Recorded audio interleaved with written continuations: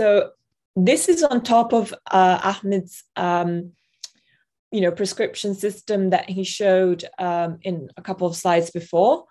And I should have probably just added that one to compare. But what it is basically, I've added to his component diagram, I've added users. So I've added the patient and the doctor. I've added trust boundaries, which were not present before. And for example, here, what we would do additionally on a threat modeling session is just clarify a little bit more about this patient account and doctor system boxes. For example, we would probably ask, how does it work? Does the patient access it through an iframe, or the doctor system? Is that something that's also hosted in the VPC or outside of AWS?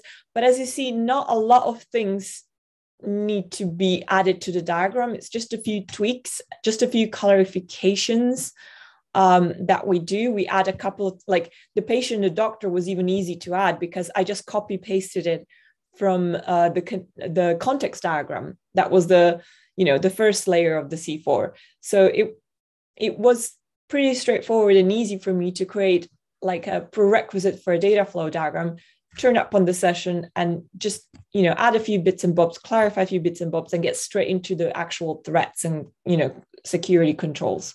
So yeah, also like here, maybe we would verify whether this digital signing provider is a separate entity, a third party, or is it something also within us, But yeah, as you see, it just makes everything so much more simple. Maybe one thing about C4, the colors has a meaning. So for example, the gray color means it's external system. It's not ours. And the blue ones mean it's ours. So if you see the patient, for example, this could be anyone out of the company, while the doctor is someone that is employed by the company.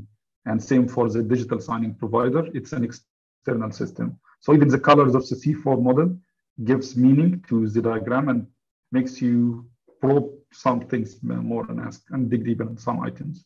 So it helps us create that trust boundary as well, yeah? An external system versus an internal system, an external entity versus an internal entity makes it easier to draw those boundaries. Yeah, exactly. Because then maybe in this case, we actually put the doctor system all within the same boundary if the access is from within. So yeah, thank you for that addition, Ahmed. It's also another perk of a C4, having a C4 before data flow.